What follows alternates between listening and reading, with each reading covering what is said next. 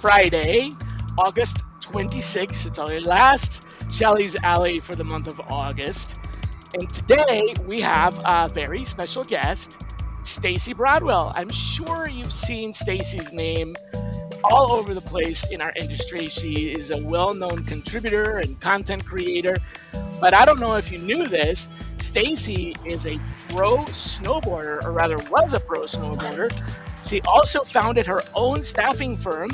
So she's a former CEO and founder. And nowadays she is not only a business owner, but also a conference organizer. You might have heard of TechRecruit.io. That is the event that Stacey organizes and promotes. So welcome, Stacey. It's going to be a fun show. Thank you so much for having me, Shally. This is an absolute honor to be on your show. Thank you for all those wonderful things that you said about me, but certainly there is so much to say about your contributions to the industry. So I am honored to be part of your show and part of that contribution. Thanks for having me. Oh man, it's just fun to be here, and you know, I kind of think of this as almost like part two, because we had I don't want to say unfinished business, but we had a nice chat on our dueling sorcerers. Did I get that right? Yeah, dueling sorcerers. It's every first Tuesday of the month. Yes.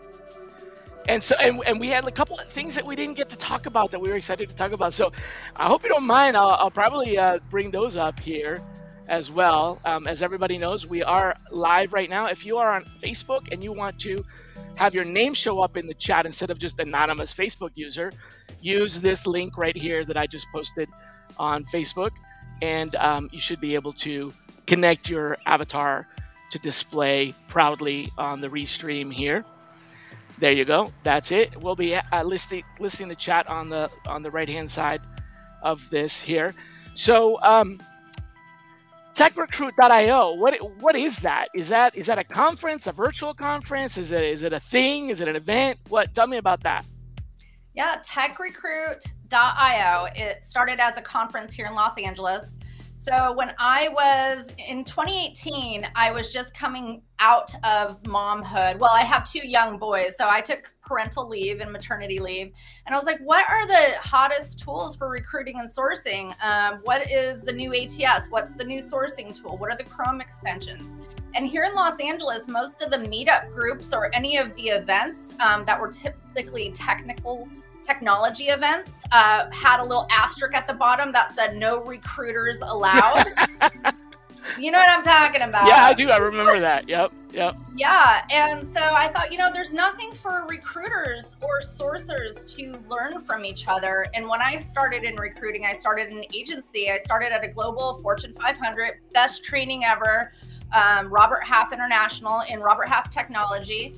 And there was very much like, this is mine. I don't want to share my process. And I thought, you know, we ought to really be open source, like software engineers are, like GitHub is. Like when you go to these Linux or mobile or any of these, you know, meetups for technology professionals, they're sharing their process. Right.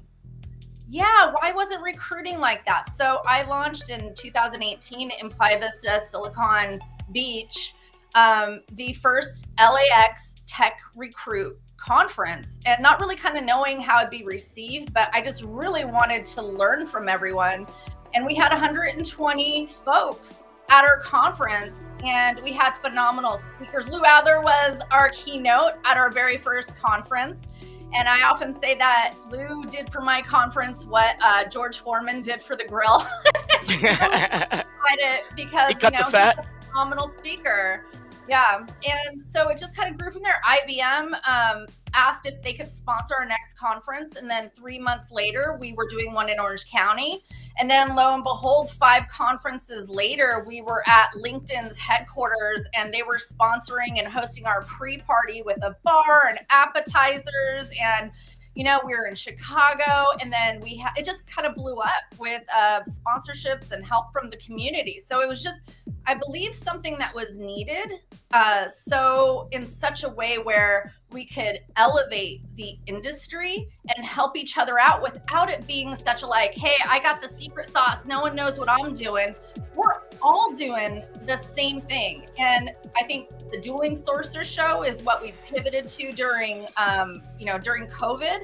And I learned from every single show. Shally, you were on our last show. I learned so much from just having you on the show.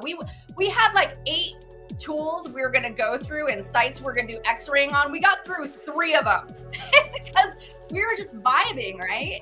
And that's the thing, just bringing everybody together, being passionate about being a recruiter and a sourcer and sharing your process. And so that's what I love about what you do. And I believe that has opened doors for me with the TechRecruit conference. It's a good vibe.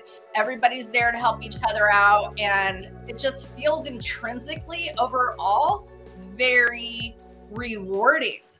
So that's the TechRecruit conference. Awesome. So now it's a virtual event. We did one virtual event in 2020, Talent Congress, and it was a 3-day conference virtually from my bedroom. And Shally, I was like, oh my gosh, I just went into a vortex of 3 days. And on the 3rd day, we're having like a wine social. Like it wasn't Hoppin', it was Remo. And Jerry Crispin is in the social with me with like some other folks. And Jerry leans in and it's on a timer, right? It's the 3rd day, very end of the conference. And he goes, Stacey, if I could give you just one piece of advice, you're doing so amazing. This is what I would say. And it timed out. It turned off. And the conference shut. No! What is your advice? Oh! No! Yeah. Wow. That's crazy. Did you ever ask him? Yeah. So the Later next on? time I had him on a panel discussion, I was like, Jerry, remember you leaned in? And he goes, I don't remember. And I was like, no, it was going to be something life-changing. I know it. So we did the virtual conference in 2020 because you can't leave COVID 2020 without doing a virtual conference, without hosting one, right? Yeah. But we do Dueling Sorcerers. We were doing a talent intelligence show, and I was doing my TechRecruit podcast where I was interviewing talent acquisition leaders who were elevated in the process, similar to you, Shally, who are leading teams, who are setting strategy, who are talking about headcount, who are analyzing, quality, and they're coaching and elevating their own teams in talent acquisition. So it was a lot to do. I was doing 3 shows a week. And that just kind of snowballed into other stuff. I now have over a dozen sourcers, technical sourcers, who are full-time with our So you offer a service. Okay, you've got now, so you converted that into a, so wow. So you snowboard, you source, you run a company, you run a conference. What do you not do? I mean, and I have 2 children and a husband. So, wow. Okay, so this is a Renaissance woman here. Shally, it doesn't feel like many hats at the same if you time. love what you're doing. Yeah, I get that, but it's still time and effort, right? I mean, I get the feeling of going to work every day and not, and it'd be fun. That's awesome, and that's where I am right now. But you still, there's still a limited amount of time that you can do things in the day. So that's awesome. I saw a comment from LinkedIn about why, people in the industry just don't share their secrets. Honestly, if I had to guess where that comes from, it's back in the day, when I started doing this 26 years ago. Oh my God. Jesus, that's a long time. And I learned from people that had already been doing it for 30 years. Okay, so this has been around for a while. But the people that taught me came from an era where there was candidate ownership, where the recruiter was an agent of the candidate, and the recruiter essentially acted in agency of representing the candidate. And so that ownership, I think, gave birth to the concept of hoarding.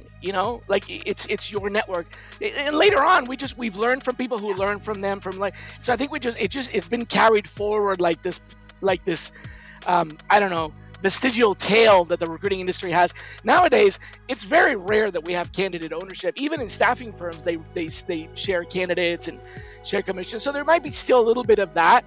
But I think that's probably where it comes from, is the concept of this is mine, which was, it was the job of a full desk recruiter a long time ago. So somebody wants to know if you jump off helicopters and snowboard. That's a good question, actually. I want to know that too. So now I take my kids to the skate parks. I still skateboard. I jump in, I go in ramps and pools. I have multiple injuries though. I'm 45 years old. I'm no spring chicken. I started snowboarding in the late 90s and I got immediately sponsored. In my high school, there was three girls who snowboarded. It was like the only thing that trumped cheerleaders in high school, right? But no, I don't jump out of helicopters. No, I go up to Mammoth, I go up to Bear, I take my kids, they're in ski school, and I just hold the camera and do follow cams. That's all I do these days. Right. GoPros, right? Well, that's cool. But you know what, to piggyback on, Shally, to piggyback on your thoughts on hoarding your data and stuff, I would say there's a similar thought in if I may, I don't mean to go to gender roles or what have you. I know we're talking about sourcing, but I had a conversation about this yesterday, so it stands top of mind. Women, there was this idea that this woman said to me that women tend to be catty with each other. They tend to be very judgmental. When a woman goes to an event or a party, they're dressing up for other women. They're not dressing up for the men. They want to look good for the other women because they know they're going to be judged. And she asked me if I felt that was true. And I thought about it. And the truth that I feel now, and maybe at some point that was a feeling I had, but ultimately now, the people in my industry, in my life, especially recently, have been successful women who have opened doors for me. Women who are strong and who can elevate each other up. That has been number one. The reason for my success is other women saying, you know what, I am strong and I'm successful. I'm gonna open doors for you. And that has enabled me to open doors for other women. So to kind of go back to that mentality of like judging people and not sharing and, having secret sauce, that hoarding mentality, it kind of comes from a scarcity mentality too. And so getting over that and being someone who's strong, who wants to open doors to help other people be elevated, that mindset will change your life. So anyway, that's a community mindset. Yeah, that's a community mindset. Supporting each other in different ways as part of a community. Well, that's an interesting take on that. There's probably a little bit of both in the reason people still hold on to that. But like I said, it's maybe evolving away because now we have ATSs and CRM systems, and and people understand I might be acting as an agent for this company right now, but if I leave this company, some people that are, my network might follow with me, and the people who don't follow with me will still be contacts of the company that I was working with. So, if I leave this company, the connection is still with the company and sometimes with me. So it's a much more evolved way of thinking. And I think we'll get there eventually. It's going to take a while. Things like that don't change quickly. So a question that I wanted to ask you, though, I don't know if we got a chance to even talk about this last time. You and I had talked about the economy and specifically layoffs and rate hikes. And you were a little apprehensive that you were like, well, we can't really predict. I get that. And I don't want you to make any predictions. But what are you hearing and feeling right now with regard to the economy? And let me give you a little bit of context so that I'm not asking you a totally open-ended question. My opinion is that a lot of people that are used to, thinking for themselves are getting different conflicting information. And it's more than usual. In other words, those of us that go out there and we try to find out what's going on and we search for the news so that we're not being spoon-fed somebody's opinion as news, and we're a little bit more critical thinking, are reading these conflicting stories. On the one hand, inflation. On the other hand, lowest job unemployment numbers in history or whatever.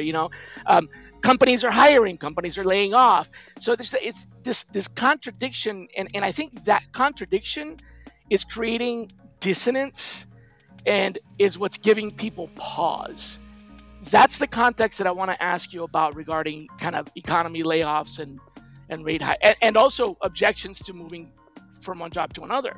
It's coming up a lot. So sorry, I'll give you back the tennis ball. I like that, how you frame that, because here in my center of being Stacey, and anybody who knows me knows this, I like to keep it light, bright, and polite. That's just always kind of my thing. So it's sometimes difficult for me to go into bad news, bad weather sort of, forecasting.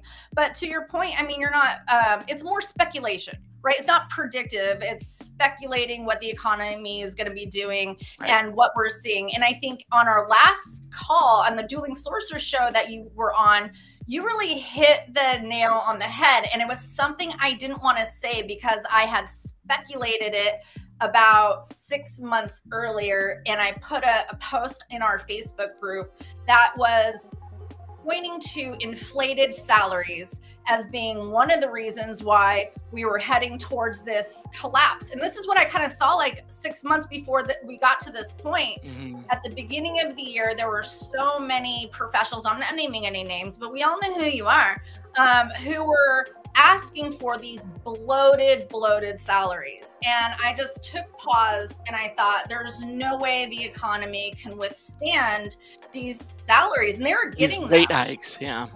Yeah. And so I believe that is a huge portion of this reshuffling that we're seeing, is those who have the high salaries, who are going to be, especially contractors, who are being let go. And I think to your point earlier, they will find new opportunities, but it's probably not going to be at that. It will not be at that salary or that right rate that they were asking for previously. And in fact, the majority of those who were asking for it, who are not looking or who got those positions, are out of work now. And they're suddenly super open to hearing about what the market's paying. And so I think that the salary and the compensation stuff is really starting to level off. And, and then the home and the mortgage hikes, we're looking at another hike in November, and I think as far as the communication around inflation, it was more of like a stagflation. And these are really kind of lagging indicators of the economy and what's going to be happening.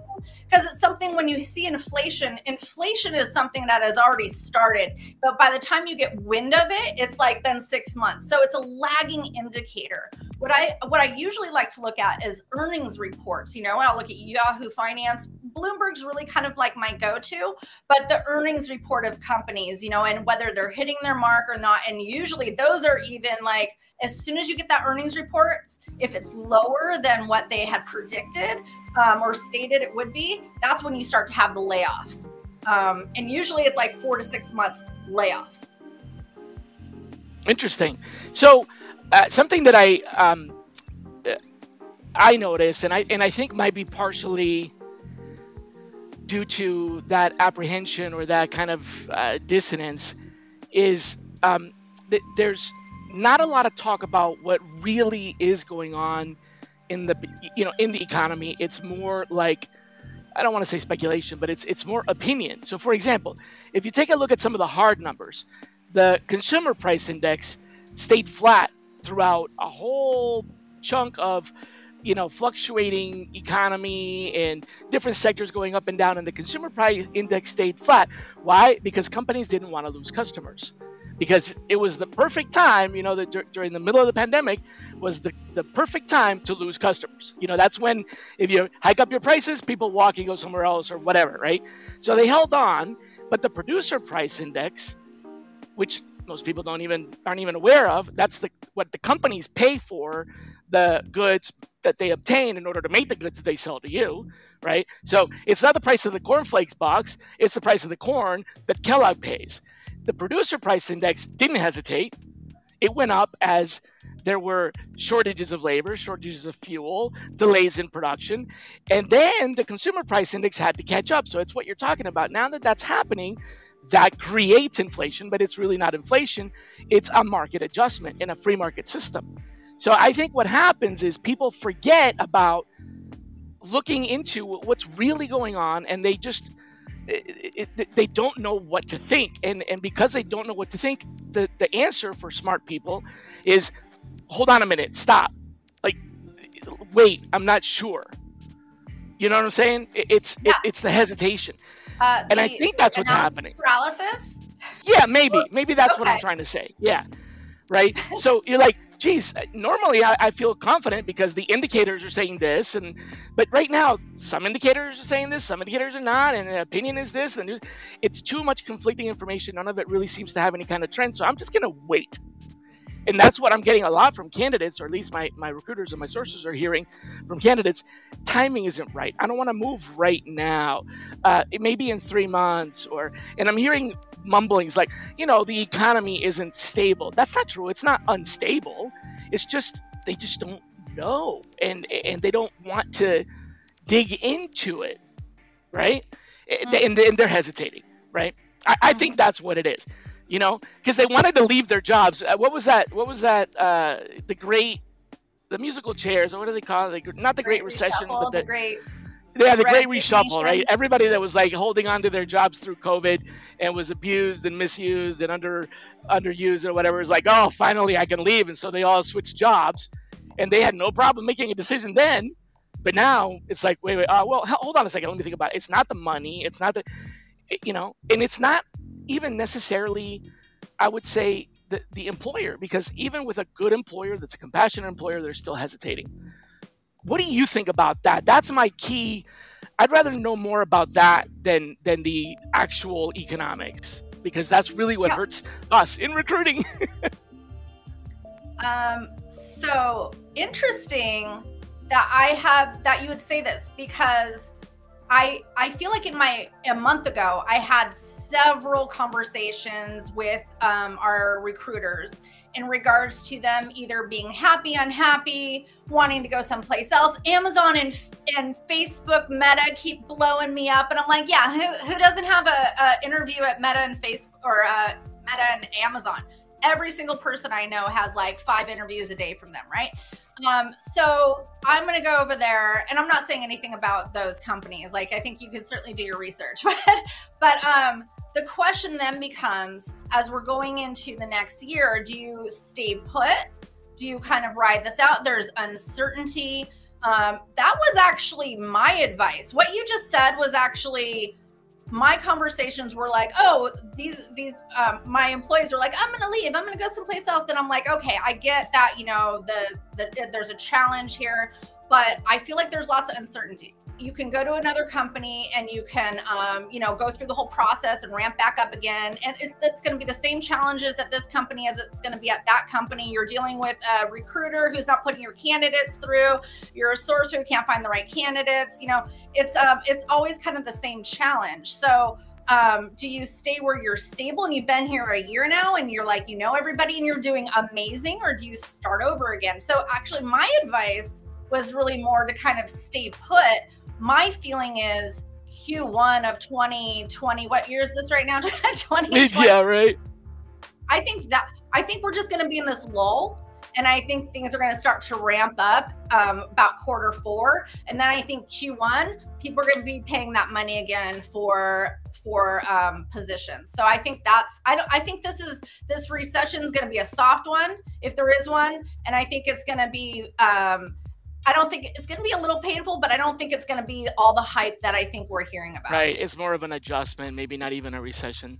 What are you saying to candidates now? Because if your companies, your clients, you're hiring, they need to hire somebody, and we can't just, oh yeah, so it's August, sure, yeah, I can wait until January to fill this position. Not happening. So how are you handling that objection of, I want to wait? What are you telling your recruiters or folks out there in the audience? For people I'm interviewing? Yeah, or your team is interviewing, or people out in the audience. How are you handling this uncertainty? I don't want to move right now. Hesitation. I'm getting more candidates now. actually. Okay. So They're not I guess resisting the it. point was, a month ago, I was having these conversations because I believe that a month ago, people were still in this mindset, especially sourcers, because sourcers were like gold. I don't know if you, like a year ago, I posted this, I posted on, I think Facebook or LinkedIn. I've never had so many hits on anything. It said, recruiters are the new engineers, right? And it just was like, it blew up. I've never had a post get so many hits. And then lo and behold, a year later, like, recruiters are so high in demand after they got laid off for COVID. And this just hype just like went to everybody's head. And so I think a month ago, people are still coming down off that high of like, they're being like, so hot. And I think people are having a little bit more of a rational attitude towards compensation and recruiting. And either they're staying put or they are more eager to make moves, because I do believe a lot of folks got laid off. People I spoke to a month ago who were like, oh, I'm gonna wait, like I'm getting all, they're now more open. And I mentioned this earlier, they're now more open to that reasonable market price. I'm not saying for anybody to go low, but like I think a traditional sourcer with 3 to 4 years of experience is going to get paid on a contractual basis, $55 to $65 an hour. And then if you have 5 to 7 plus years more of experience, you're like 65 to 75. If you're like $80 more on a contract, I'm not talking about all your time with benefits and all that kind of stuff. I gotcha. You're getting paid more than that. If you're like in the 80 plus range, you're kind of like, on that higher range. Maybe you should consider going to that 1099, opening your own corporation and doing like, recruiting as a service. Right. I gotcha. Okay. Those are also not like just my those aren't my numbers. Those are Amazon, but you're hearing. FANG. Those are FANG industry market numbers. Yeah. So let's talk a little bit about the business of sourcing, something that we're both pretty passionate about.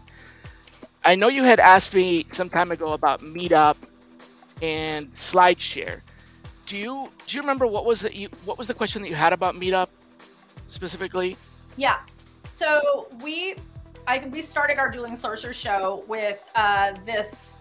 We have a sourcer recruiter started a company and they don't have a LinkedIn seat for them yet. And oftentimes, you have these conversations and you're vetting out your sourcers, and we have tons of training. We have a members vault that has like all of our training, all our Dueling Sourcers. I learn everything new from these shows and your show every single time I host them. So they have all this material to look for, but then all of a sudden they don't get a LinkedIn seat and they're like deers in headlights. Like, what? I don't have a LinkedIn seat. So I'm just waiting till I get my LinkedIn seat and then I'll start working. I'm like, whoa. There's plenty you can do. You can do X-raying. You can go to like these sites. And so that was kind of spurring that opportunity to create a show where literally I actually used it. Shally, I used our show, took clips of it, and I put it in our members vault to train our recruiters, and I make them watch it so they know how. So yeah, so that's what this was. You don't have LinkedIn. What are you gonna do? You can use X-rays to X-ray and find talent across any X-ray. website. For those of you that are not familiar, X-ray is really just our proprietary name that AIRS came up with, but it's using the cite command, SITE : and then the website. It's a way of telling a search engine to focus only on the pages that are within that domain or top level domain, or I'm sorry, it would not be a top level domain, but within that particular domain. So a lot of people use that, site : LinkedIn, site : Facebook, and so on. But Meetup, yeah, I was going to say, so Meetup is a little bit different. You can actually do that with Meetup. You can do site : and Meetup, but there's some benefit to being a member, and it's free. It's free membership. You don't have to pay or anything like that, but to be registered, because if you're logged in, there's a little bit of extra that you can see, and you can search for profiles a little bit better. However, you can just log in with your Google account, log in with your Facebook account, whatever. And you can do the site command. So you can use site : meetup.com. The trick is that's going to bring back so much content that you need to narrow it down. Otherwise, you don't have time to go through all the results. Meetup originally started as a face-to-face community for, as you can imagine, meeting up. So if you're looking for example, somebody that is fluent in Python and you do site:/meetup.com and then just put in the keyword Python, you'll get, again, hundreds of thousands or tens of thousands of groups. Because it's geographically based, you got to use geographic keywords. And that may not work when you're doing a search nationally, right? So the challenge is, I've got a nationwide search. My company hires remote. It doesn't matter what United States state they're in, as long as they're in the United States. I go to Meetup and do site:/meetup.com Python, and there's a lot of results, but they're geographically distributed, right? So my advice is, do some research on whatever analytics tools, whether you have LinkedIn Analytics or Seek Out or any of the others, and find out where there's a higher density of talent for that particular skill set that is also in your ATS, in your CRM, a higher source of hires. So you can have a report in your ATS that shows you where majority of people come from geographically once they get hired. So essentially, it's a report of the locations from where candidates came from when they got started. Even though you might be hiring remotely, it still shows a concentration geographically. So let's say that you can overlay those two, and you realize that there's a large population of Python users or programmers or whatever in Portland, Oregon, right? And your company has hired people from there. Then you start with that. Go to the Portland Python users group, and that way you can start narrowing down the pool. Otherwise, going to Meetup is just too broad. Now, just that example, Python users group in Portland is 3,000 members. See what I mean? Yep. Yeah. You can actually do a search on just the Python group itself. Again, it's site:/meetup.com, but then / the URL for the group, and that'll search through the members. But once you're logged in, you just go to the group and there's a search box for members. That's why I was saying there's an advantage to being logged in. Once you found the group, go to the group and you can actually search the members inside of Meetup. The other challenge that I get asked a lot about is, okay, so this is a giant list of names, but there's no information about them. How do I, get all 3,000 members? Well, there's a lot of tools out there you can use to scrape, like data miner and things like that. But really, the best option is to narrow the search down with some criteria, because those 3,000 members may not all be, some may be CEOs, some may be technical writers, and so on. Just because they're in the Python users group doesn't mean that they're a Python programmer, is what I'm saying. Does that make sense? Yeah, questions, Shally. So I have, when I remember thinking like, oh, Meetup is amazing. I mean, it groups a bunch of Linux developers. This is a phenomenal, right? So you're just like, oh, it's like a group. Yes, I'm gonna hit that up. When you're doing searches, if I may add to your X-ray string, your Boolean string, oftentimes the title, like you said, I think you said, what was it, Portland users group or Portland? Right. That would be a particular example. Yep. So sometimes if it has like in title, like you're doing an in title X-ray search and it has Portland, mobile software engineers or something like that, then that's fantastic, right? But oftentimes it might just say mobile engineers. It doesn't say Portland, right? Mm-hmm. And in which case you can actually use in URL, right? And then do, what is the colon members. Yep. Or you can do in title California, and that'll do all of California. I've done it that way. Just, playing around with it, right? But the challenge was once you got in there and you found all those members, you're like, wow, this plethora of members. Right, it's too much information. How do you message them without, Meetup has like a spam blocker. You hit 3 people up with the same message and they're like, pardon me, it seems like you are spamming our members here, and they block you. And so then what's your process from there, Shally? That's why I mentioned the scraper, because then you can grab the information and hopefully you can get first and last name and potentially location.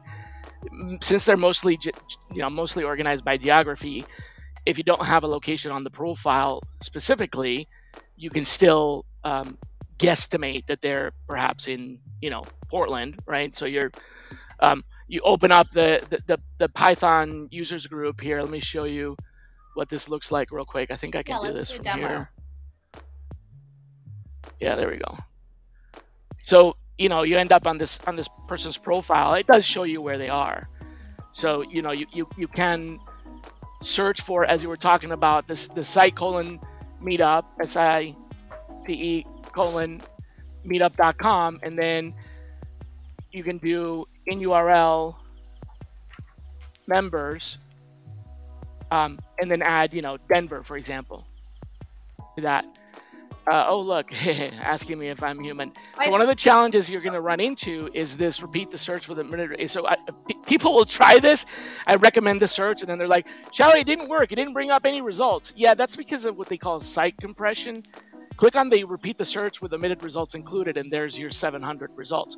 Happens all the time. Everybody's like, I only got 1 result, or I got 0 results. You got to set the filter to 0, and there you go. There's everybody. Now, these are not very well scraped or documented, but if you click on them, that's those are the profiles. I'm not seeing it very well. Is it bringing up groups as well? Members, yep. And then you can actually scrape this. Yep. Then you can use a scraper, and hopefully the results will be people's first, last, and location. So if you have that, if you have first, last, and location, then you can go and use URL members. Yep. Or member. Yep. Perfect. Member. Okay, I think that's the differentiator right there. Okay, cool.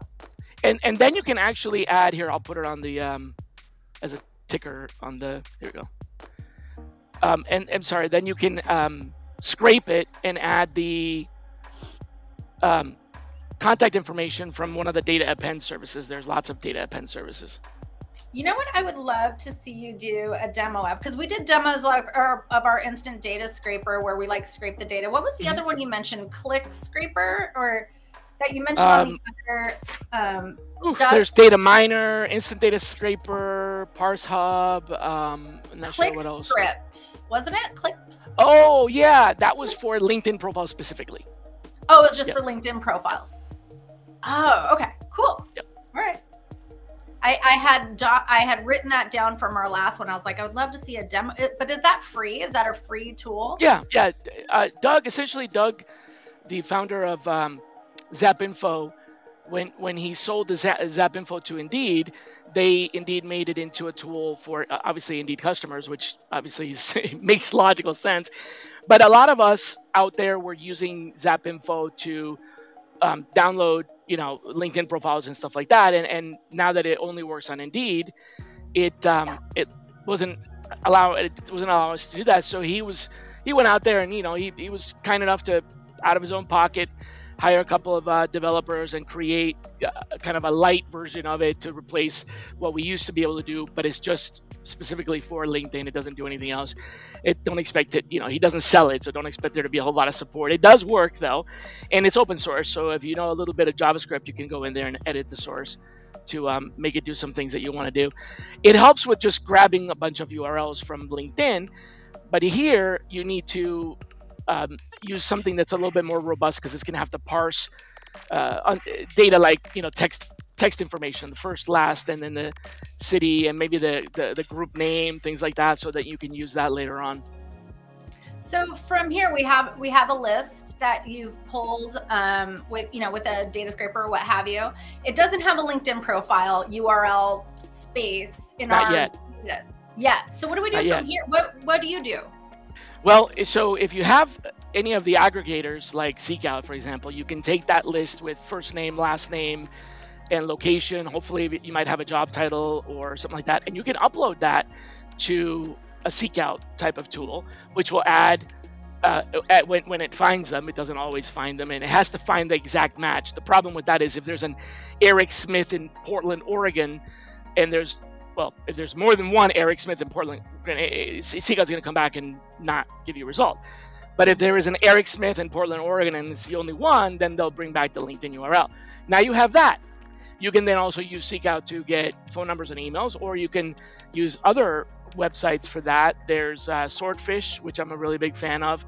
Kendo app, what you can use, and there's some commercial ones as well that cost a lot more money, but you know you can use if you have massive amounts of data, because now you have first name, last name, location, probably company name and title from LinkedIn, LinkedIn URL, and then getting the rest of it is, you know, a lot easier.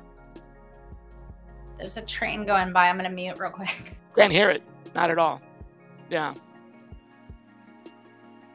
Yeah. So you had also mentioned you like, your turn now, right? You had mentioned that you like SlideShare a lot. What do you do with SlideShare? Wait, before we go to SlideShare, because I think we brought, may I just plug something really quick? I'm not sponsored by this company at all. Have you used Duck Soup before for LinkedIn? I tried it, but I have a friend who created another tool that is, in my opinion, far superior. And the reason that I think it's far superior is because it has the ability of collating into teams. So let's say you got 12 team members. It will avoid repeating or outreach to, you can set it to, don't contact anyone that my team has contacted in the last week or month or 6 months.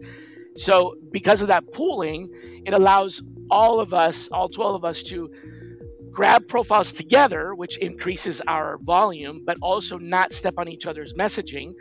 And also, when you're sending out invitations to connect, we can all connect with different people. So collectively, we'll have a bigger network.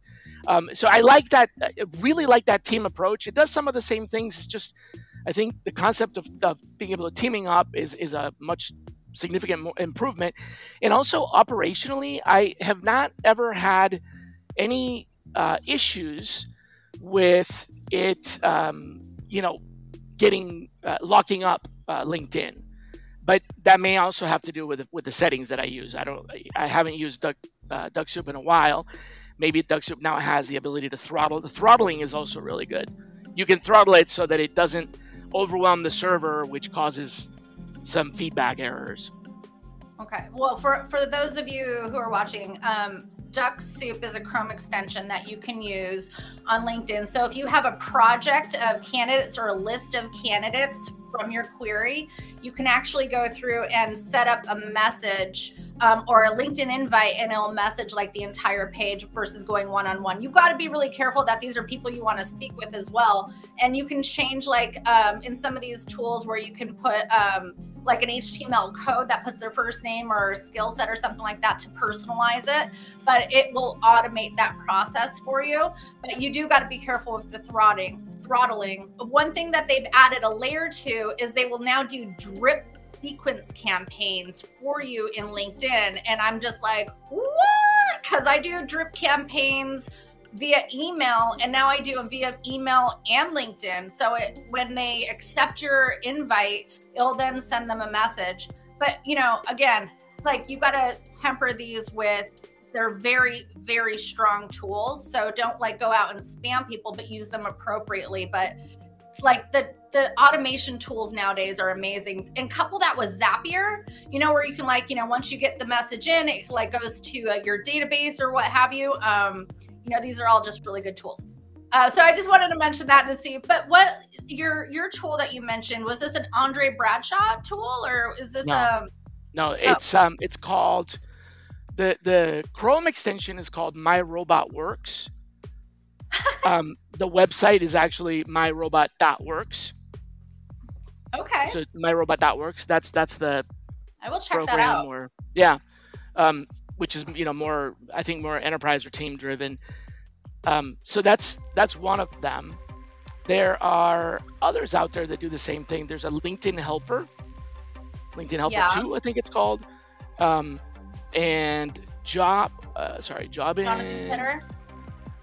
in Cloud. Hold on a second. Job in Cloud. Yeah, Jobin.cloud. Jobin.cloud also does some things like that. But none of these are free though. Oh, Jonathan Kidder has one. I think it's called Wizard Sourcer. It's a Chrome extension. Yes, that inserts the text, but it is manual. So that's very cool because you keep all your templates in there. And when you're on a profile, you can click on a template and it inserts the variables. It's exactly the same thing that you could do with Magical, but he has a bunch of templates already built. So if you don't want to spend time on that, you can kind of, use those. But the Magical app as well will do the same kind of thing. It'll grab variables. What I use something like Magical is for the ability to, I don't want to say scrape, okay, because I'm not scraping, but it's extract words from like my greenhouse page. So in your ATS, you might not have the ability to do mail merges to the degree that you want, because there's certain restrictions on the, not restrictions, there's a limited amount of fields. So with Magical, it can grab whatever fields are visible on the screen and put them into a text that can then be input with the keystroke. So Magical does that, but it is one at a time, right? The difference is what you're talking about and My Robot Works is a set it and forget it. Well, you start and it just goes. Pros and cons to robots, guys. Hey, guys and gals. The ones that where it's one at a time, you are on that person's profile. You know exactly what you're doing. And so there's, unless you are paying attention, there's no mistakes, because you click, go, and it grabs and pastes, and then you send the message. But with the robots like Duck Soup and My Robot Works, got to make sure that your list is targeted. Otherwise, you might be sending a message to somebody that you didn't intend to, a client, a partner, an employee, because it's not doing any checking. You can block profiles or preview profiles and add them to your not list, but just be aware that when you have a robot, the robot does exactly what it wants. What you want. Even if you said drive straight for 500 miles, then there's a wall there, it's going to go through the wall, because you didn't say go around the wall. So just clean be up aware. your data. Yeah, and just know that with robots, they're going to do exactly what you said. Grammarly in the chat, somebody said Grammarly does it now. They do LinkedIn automation messaging or copy for your drip campaigns. I think the templates that we were talking about. Yeah, if you're not a good writer. Where it has, like, it used to help you with your writing. Now it's actually got templates that can grab the text and put it into, I think that's what they were saying. Here's one key thing to think about when you're writing messages. Keep it simple. It's like a social post now, because people are like conditioned to social posts. Do one sentence at the very beginning, 2 sentences, drop down 2 spaces, 2 sentences, drop down 2 spaces, 1 sentence. Don't write 3 paragraphs. 1 sentence, 2 sentences, 1 3-letter word, three words. I get what you're saying. But I want to know where you got that from. Oh, Jonathan Kidder and Brian Fink. Okay. And I want to know where they got that from. And maybe someplace else where it's like maybe marketers to kind of confirm. Yeah. So what about you? My skepticism is, do we know that works? And Brian won't mind me challenging him on that, because what I'm trying to tell you is, we think it does. Somebody thinks it does. Somebody, what I want to know is, did we try that side by side? Because I'm telling you this because, yes, I look at the analytics for I'm in charge of all the analytics for the company, and I looked at the analytics for LinkedIn in particular, and there is a segmentation of InMail's response rate. So they segment by seat, by company, by years of experience, a couple of other things. One of them, one of the segmentations is by length of message. So, and there may be only 4 groups, like 500 plus, so more than 500, around 400, around 300, and less than 300, which I think is the one that you're describing. And the response rates are highest for the shorter it gets, the higher the response rate on LinkedIn. However, this is the interesting part, it doesn't correlate with the volume. So in other words, the shorter messages are lower volume. There were only, let's say, I'm going to make up a number here. There were only 100 messages under 300 characters with a 15% response rate. But with the 500 plus characters, there were 70,000 messages with a 9% response rate. Now, the law of numbers says that 70,000 times 9 is a little bit more than 15 times 700. Okay, Shally, I didn't know there was going to be math on this show. Just saying, don't just assume, right? Yes, it's a volume game, right? Like, I don't know if it is. I got to go back and prove that now, because I've heard what you're saying from the same people and other people, and I've tried it and it hasn't worked for me. So I'm wondering what I'm doing wrong. My message is not short enough, etc. So I want to kind of dive into this. This is going to be a subject for another debate. Do you read long? Have you heard of TLDR? Oh yeah. You know, actually, I do. I put TLDR in there. I actually put TLDR. So it says TLDR. Yeah, TLDR, one sentence, and then the long message. I love you. That's what I do. It starts with TLDR. I'm trying to recruit you for this job. Long message, explanation, and all the other stuff. Like, if you got past that, now you're reading. If you got past the TLDR, you're invested in reading it. If you don't get past the TLDR, then it doesn't matter if it's long or short. You ain't reading it. Okay. Well, I'm going to stick with keep it like a social post. Your outreach like a social post. I'm going to try that. Yeah. I get it. One break, two. So one sentence break, two sentences break. Wait. One sentence break, two sentences break, one sentence sign, signature, right? Yeah. Like that? One Okay. sentence, One, two two, sentences. one, signature. I also hate listening to voice messages. Don't leave me a voice message. Text me. I'm right there with you. I am so right there with you.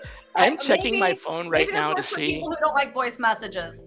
So right now on my mobile phone, I have 21 unheard voicemails. You? Yeah, I just don't listen to them. Honestly, if I did, I would say probably 20 of them are my pharmacy letting me know that I've got a prescription, or some insurance company, or like they're all like just transactional. None of my friends ever leave me voicemail. So I know if it's voicemail, it's not someone I know. Well, except for one person. There's still those who I try to leave you a voicemail, but your voice message box is full, and I'm like, ah. Well, I should do that. I should turn my voicemail message box off. That way, or my voicemail should say, "Hey, I don't check my voicemail. Please text me."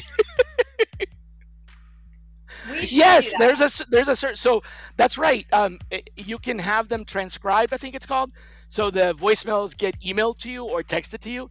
That's right. That is correct. I actually don't pay for that, but that is true. I like that. In the chat?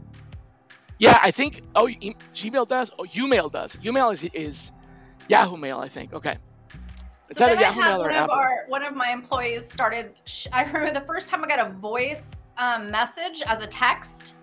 Has anybody done this to you? They recorded their message and then they sent it to you as a recording. Oh, it's an audio text. It's an audio. Yeah, no, they're talking about like it writes it out. So it's speech to text.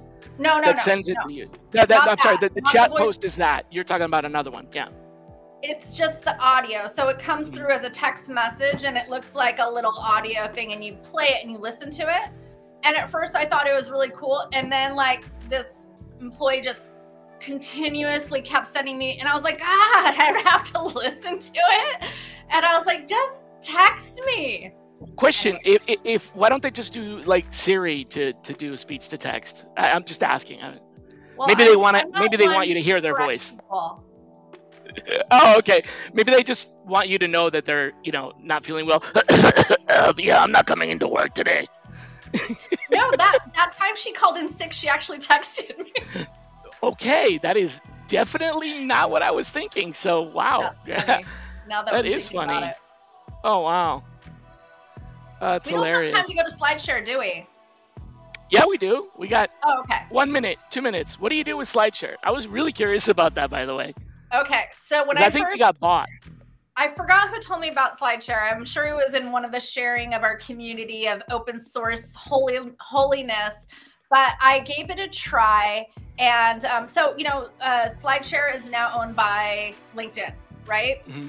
And so I would do a wait, no. I think LinkedIn sold it. That's what I was saying. I think LinkedIn sold it. They had it and they sold it. Yeah. Oh, they said no thanks? They sold it to somebody else. Okay. I do an image search on it. I also do I do presentation searches. If I'm doing research for a presentation I need to give, or if I'm looking for speakers for my conference, the TechRecruit.io, IO in out conference, I will find speakers via that. And because they give presentations. I've also done research on somebody I was looking to hire, and I found presentations that they gave, which I thought was stellar. But you could do a resume search on there as well. I mean, there's just so much you could do. I mean, like, these are one of these tools you got to be careful because you can dive in and just get lost in. And you forgot why you even came there. Kind of like the Bureau of Labor Statistics. Oh my gosh, the data. BLS. Oh yeah, yeah. I will go in for one thing and I'll be there for hours. Anyways, if you love data, yeah. So resume searches. You want to show us on SlideShare? Yeah. I can. I was concerned about that not necessarily working because Scrib acquired it, and that's what I was putting on the ticker there. Scrib actually acquired SlideShare from LinkedIn, so I haven't done this in a little while. Let me see. I do site slideshare.net, and you know that's interesting. I wonder if anything is up to date on it. That's what I was just about to do. Let's go live and find out. If not, we could go to Reddit. That's probably a better one. Let's see. Oh, right, wrong one. Okay, moving us down to the bottom there. Okay, there we go. So let's see. So it would be site : a site search essentially. Slideshare.net, I think, right? .net, yeah, you're right. Okay, and then we're gonna look for some resumes. So we'll do resume or CV or Vita or Vita A. Are you doing an in title resume? I didn't. I just can you see the screen? I just yes. Now I just added the old eyes. The words, but we can definitely add to that. So this could be now for in title.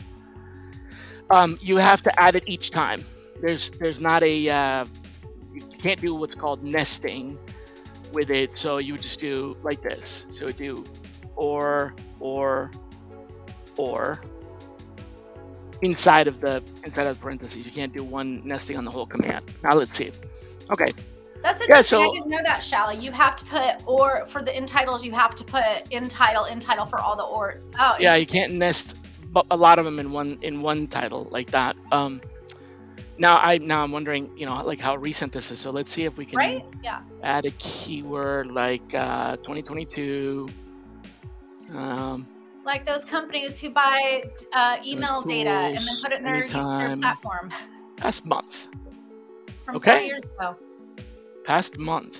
Nope, not a whole lot. Yeah, it's not a whole lot in past 4 months. So, there's still a lot there. I just happen to do a search. What is the site then for folks to put their presentations on? Because we need to go. I think it's still SlideShare, but it's now owned by Script, and we're looking for resumes.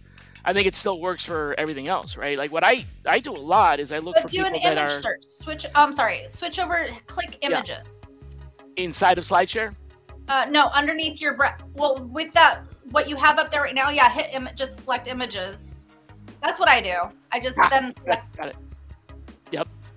But there is a lot of not resumes that you've pulled. So I used to do more on the PowerPoint side. Like I'm thinking so. Let's say contact me or like about me. Let's do systems, something like that, because then you'll see in those SlideShare PowerPoints, you'll see like the about me page and sometimes the contact me page. Oh, there it is right there. See? I love this. I love this because you really see what somebody is focused in. If they're giving a presentation about it, then they're the subject matter expert on that particular thing. That's what I like about it. If you have a really niche position or a high level leadership role, I have I think I mentioned at the top of the show, one of our fintech Fortune 500, 30,000 employee companies looking for a leadership development product manager, right? And so this is somebody who obviously is not just like a PM, but is like doing executive leadership training. But I've never had a role like this. And I was always like, sign me up. Oh, I was like, oh, wait, I can't do that. But where do you find these folks? They're giving presentations, if you have those type of roles that SlideShare, that's a great PowerPoint presentation skills. So. PowerPoint and look for HTML, HTML5. Man, we are past 2:00. So I've kept you for more than an hour, Stacey. This is way too much for me. You and I just vibe. Very generous. Yeah, I'm telling you. How about we just sign up for another date and at this point I gotta say goodbye because folks are probably starting to bail out now.